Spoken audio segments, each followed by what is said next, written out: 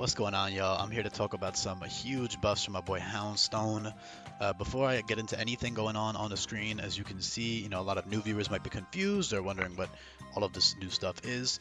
So if you're new to my channel, first of all, shout out to you, welcome. Subscribe to the channel if this type of thing interests you. Sorry if I misled you with the, the thumbnail and the title, but stay tuned, stick around. It'll be cool. If you're new, shout out to you again.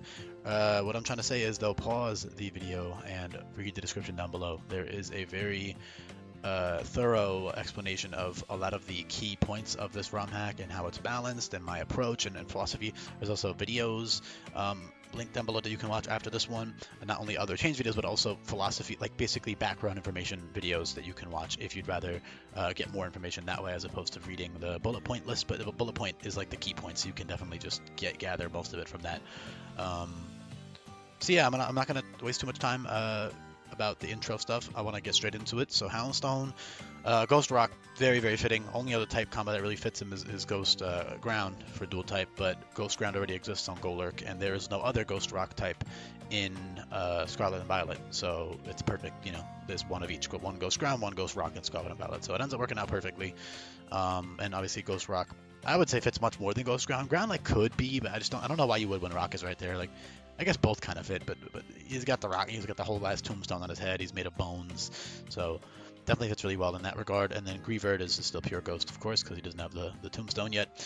He also has flash fire for flavor because of the little candle. I think it's kind of cute. And the whole line has fur coat and sand rush, so sand rush is even better now on a Ghost Rock, of course, because you get the spit out boost in sand and you have really good bulk. But man, I cannot understate how fat this guy is with fur coat. He is swallowing.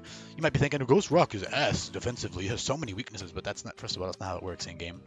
Maybe in competitive, but even then, I mean, it's not really in the world. But in game, you can always, first of all, weaknesses are much more spaced out, right? Because it's AI teams, right? And they have like monotype teams, whatever. So their moves are not completely spread out. Their moves are not all on one team. For example, there's not going to be a water type move on every team. There's not going to be a ground type move on every team on every boss fight. So that's already enough of a reason to not really care as much about weaknesses. But also, it's very easy to exploit and bait the AI into using certain moves. And you can also kill the Pokemon that you're strong against you. Whatever. There's tons and tons and tons of ways of playing around weaknesses in game. For the player, at least. It's very, very easy. So, yeah, fur coat, though, man, 102, 102. If you're wondering why I got this random little -1, +2, -1, whatever. All that shit is just because sometimes I like making the numbers look nice, and in this case, it was pretty close to having even 102 all across the board. I give 102 HP because he is a pretty big guy. I think he's like 6 foot? Yeah, 6'7". That's all. It's a big dog, man. Obviously, he's very, very thin because he's all bones underneath the fur. Speaking of fur, yes, I did swap out fur coat, Fluffy for fur coat. Number one, I wanted him to actually resist fire, because he should resist fire in my opinion. But number two,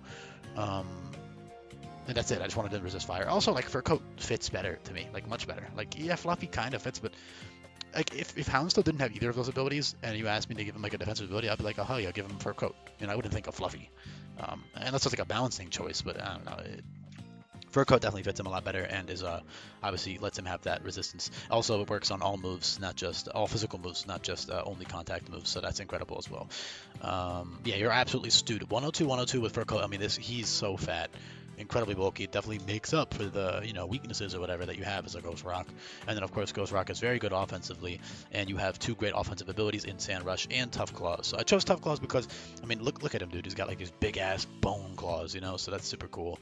And then I also like to give Pokemon, especially the ones like this, I give them all abilities that number one, make sense. Number two, don't overlap with other Pokemon of the same typing. And number three, are all worth using over each other. So oftentimes that'll end up being, a defensive plus a offensive plus a speed ability. Oftentimes that will be the combo of three, but not always. I mean, even if you go back on other videos, there's tons of Pokemon who have 3 defensive/utility abilities. They just all have uses over each other. They don't overlap, or they're not redundant over one another, right? In this case, though, yes, you have one raw damage boosting ability with Tough Claws, which boosts tons of moves and makes your 102 base attack, which is already pretty damn good, incredible, right? 102 base attack with Tough Claws is fucking, what is 190 base attack probably? Can I do math in my head? 75%. It's probably 180-ish base attack if my mental math is checking out. But let's fact check myself real quick. So you're hitting 454. Oh, sorry. Yeah. No, I'm 30% boost. Yeah. So, 303 times 1.3 is 393 attack. Yeah, which is it's definitely not 393. 394. Let's just call it 394. I know for a fact that is like base 130 with a plus nature. Like that's equivalent to like if you were adamant with base 135 attack, right? With a neutral attack nature on your guy. Yeah, 394. So look, I know my fucking numbers, man. But of course, if we pretend that they're neutral nature, you're hitting like, I think it's like 180, right? Oh no, I horribly overestimated it. It's because I was thinking of a 1.5 boost. That's why I said I was thinking 1.5.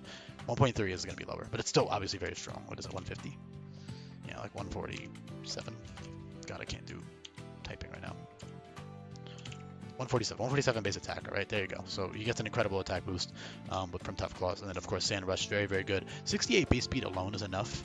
Oh, I didn't cover the fucking last respects because I know some competitively brained people are going to be like, where's my last respects? Where's my last respects? Honestly, I might just slap it on just for the sake of casual players getting to use it, I guess. But this game, again, if you read the description, is balanced around Teamlocked and nuzlockes, so you should never ever be clicking last respects, literally ever. AI will be using it. There's actually a whole gimmick fight with Rhyme planned where she's going to have last respects and necromancy, which is revival blessing, so that'll be really cool as a double battle. But yeah, I mean, I guess I could just throw it on them at fucking 100 just for the player. Just because I may as well. Probably should have done that at the beginning of the video because now I'm gonna get a bunch of comments. Hey man, maybe it's engagement, whatever. Let's pretend it's a happy accident. Okay. Anyway, yeah. So casual players, there you go, man. You can sack your whole ass team and click score flash respects or so, or Sand Rush flash respects, and there you go, man. Enjoy. But yeah, it's not really a factor for how the game's intended to be played, at least. So I'm not gonna talk about it because you guys already know it's good. Yeah, man, I mean, he's got tons of Tough Claws boosted moves. In terms of stab early on, you've got like, well, obviously you have stuff like Shadow Sneak with priority, and you've got this exclusive Bone Rush, which is now rock type because Marowak isn't in the game. So Mandibuzz, Lucario, and Houndstone get this priority rock Bone Rush. So with loaded dice, 100 base power. Without loaded dice, 50 base power. When it comes to multi-hit moves or any move like this, you should always be planning as if you're getting the worst rolls possible. So with loaded dice, that's 4 hits, and then without it, it's 2 hits. So it's basically almost like Accelerock that hits twice. You know, which is still good. You know, you can run Bone Rush raw because it's just a good thing to have. It also, of course, Shadow Sneak is good too, 45. And you even got Befuddle and Creeping Strike for Fairy and Bug type Shadow Sneak versions, so those are pretty cool. But yeah, the main thing is just having that Bone Rush is pretty cool. Again, 100 base power with loaded dice, so very strong. Multi-hits, all that fun, fun stuff. It's not Tough Claws boosted though, so I mean, it's great with Fur Coat, so that's the main thing you'd be using it with is Fur Coat, because you're just so fat. So that's awesome. Sediment heals you by 2/3 HP in the sand. They've also got Slack Off as a Greavard, so you've got 2 heal moves where you can stall a little bit extra turns. You have 10 PP heals instead of 5. And then, of course, yeah, in the sand, you got that bulky ass Sediment. Not to mention, again, that's Spadef boost. In sand, he's so fat. Like, this guy's so cool, man. I really do like the buffs here. They're like perfect changes to me, flavor-wise and in terms of mechanics, like the 3 abilities fitting with one another and being useful. It's really, really good. Tons of great coverage moves, as you can see. All of these are mostly higher base power and better accuracy than they are in vanilla, so shit like Play Rough and Wild Charge and Headbutt, all these moves are kind of shitty in vanilla, but they're much, much better now. So he's got tons of reliable, solid base power coverage moves that he can switch between, and then of course you've got tons of Tough Claws boosted stuff. All of them are underlined, as you can see. Jagged Edge and Shadow Claw, 80 base power, 50% crit rate, so those are, 103? Can I do math? 80 times 1.3? 104. I was 1 point off. Yeah, 104 base power moves with Jagged Edge and Shadow Claw. I could probably put Jagged Edge a bit earlier. I'll figure it out. I'll move these moves around a tiny bit. But yeah, Poltergeist is consistent, 100 base power, 100 accuracy, very good with Fur Coat and Sand Rush. Obviously, it's not Tough Claws boosted though, so if you're running Tough Claws, you'd rather have Shadow Claw. Howl gives you +2 attack and special attack, so you can use that in sand or with, probably just with sand or like a bulkier setup set. Although setup in general is hopefully not going to be that good, but I mean, it'll still be really good if you move your Leonard, so time will tell. Jaw Lock is sick. That traps the opponent and deals the residual damage. It also traps you in with the opponent though, so be mindful of that. However, stuff like Slack Off, Jaw Lock with Fur Coat is great. It helps you 1v1 things much better because you get that residual damage each turn with Jaw Lock now. That's changed. So that's super cool. And it's also stab and Tough Claws boosted on Houndstone as well. and it's 85 base power. So it's a really good move overall. Definitely with tankier sets specifically, I would run that with personally. It's pretty cool. I just realized that actually, what's the point of putting Jagged Edge so late if you got Jaw Lock 85? Yeah, because it's not like you're running Scope Lens on this guy, so I'll probably put Jagged Edge at, I don't know, I'll figure it out. Like, I'll figure it out. I'll do it after the video. I don't want to waste too much time talking about it here, but, yeah, I mean, it's really, honestly, it. I mean, you got Tough Claws, so Strength and Phantom Force are recoil moves now. They are Ghost and Rock type double edge. And then you've got Rock Wrecker and Shadow Force, which are physical Draco Meteor variants, Rock and Ghost. So incredibly strong, 140 base power. You know, Shadow Force, Tough Claws boosted, super, super strong. Of course, it drops your attack after, but you know, that's the drawback, you know, but it's still very good to kill something and switch out, or you can run White Herb or a Eject Pack or whatever you want to do. Head Smash, very, very strong, but also severe recoil. It's 140 base power, 100% accurate though, and it deals 50% recoil and drops your defenses. So high drawback, but of course incredibly strong, especially with like Sand Rush sets or Tough Claws just to blow something up.